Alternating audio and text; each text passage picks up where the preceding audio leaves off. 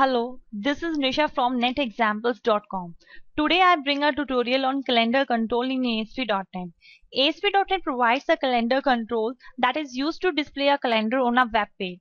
This control displays 1 month calendar that allows the user to select the date and move to next and previous month. So we will learn how to work with calendar control to fetch the selected date from a calendar and display that date on a text box. So let's start with an example. I have added a label here which displaying a simple message select date and add a text box control here. Now you need to add a image button control and a calendar control on a page.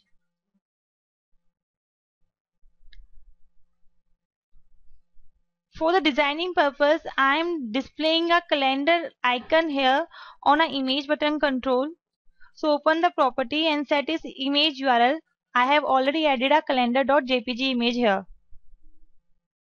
So now what I want, whenever user click on this image button, it will show the calendar control as a pop-up and the user will select that date and that selected date should be displayed on a text box control. So first of all you need to hide this calendar control. So set its visibility to false. Now what you need to do, whenever the user will click on this image button, you need to make the calendar visibility to true. So first of all double click on this and make calendar 1 dot visible is equals to true. So now when the user will click on this calendar control will be visible. Now whenever the user will click on any date on a calendar control, it should display that date on a text box. So double click on this calendar control, it will work on a calendar underscore selection change event.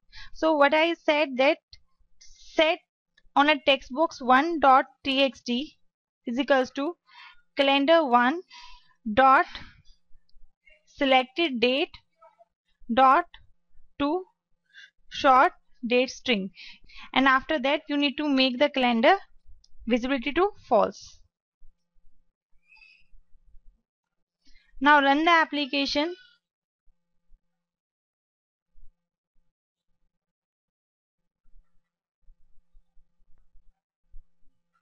See, whenever the user will click on this image button, it will display the calendar, and when the user will select any date on the calendar, it will display that date on a text box control.